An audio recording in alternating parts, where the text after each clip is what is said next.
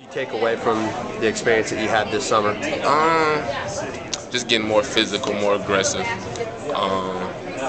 Just when I hit the court, there's no friends like with Eric and Zach and all of them. They off the court, they're my boys, and we on the court. It's all competitiveness. There's no letting up just because I know I'm in room with them. So it's just that kind of mentality that I've been developing over the past couple of months being down here.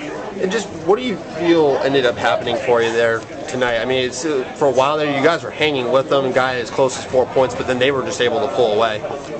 They started knocking down open shots in our zone, and we just couldn't adjust and switch over and stuff like that. But I think we played pretty well, even though we lost by about 20 towards the end. That graduated towards the end. That wasn't if you weren't here on paper that looks bad, but if you were here, you would realize that was probably one of the better games we played. Even though we had even the game we did win, I think that was a better game we played. We played hard. So was that just kind of encouraging to see that you guys were able to come out there and play as hard as you did? It was. We still missing a couple of players. We missing Dewes, who's another big body, physical factor, and that's a key part. But other than that, we still could have won that game. And you talked about how in Primetime League you wanted to focus on becoming more physical players, like the summer's progressed.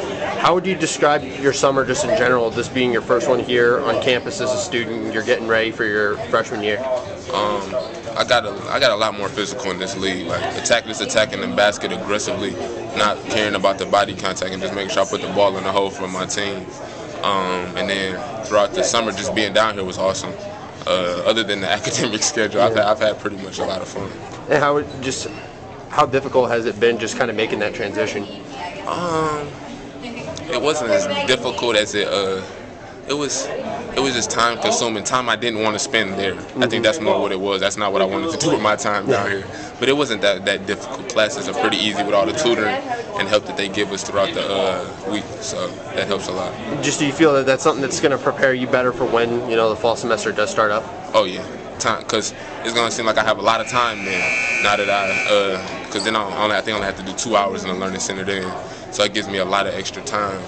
And I think me being in the learning center, making me do my work is going to help me to just automatically do it when I get back to the dorm, so I don't wait off to the last second.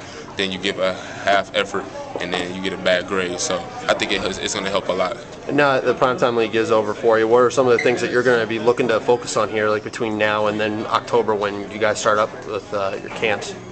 Just finishing class off real strong, trying to get 2 A's. Working out in the Carver, well, because I can't work on Carver now that they're working on the stadium, so probably at the field house. And just working on my game and getting stronger. Basketball doesn't stop here just because we lost in PTO. Yeah, just like you talk about that, just what are some of the basketball things that you're going to be trying to do as far as preparing your game so that way when you are going out there wearing an Iowa uniform, you're ready to go? Strengthening. Me and Rusty working real hard to put weight on, lean muscle. Be around 185, 190. Hopefully 190 by the season start. Hopefully like 185 by the time I leave this summer, and then continue that process on even when I go home for these next 2 weeks, so I don't lose any of my body texture and any of that.